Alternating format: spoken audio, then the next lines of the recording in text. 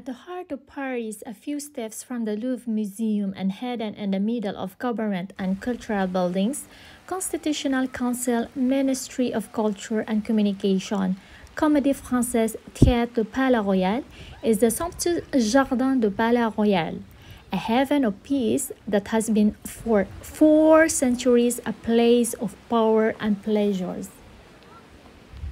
The Jardin du Palais Royal is a perfect spot to sit or to shop in the trio of beautiful arcades that frame the garden: the Galerie de Valois, Galerie de Montpensier, Galerie Beaujolais, but from this time it's closed because of the pandemic.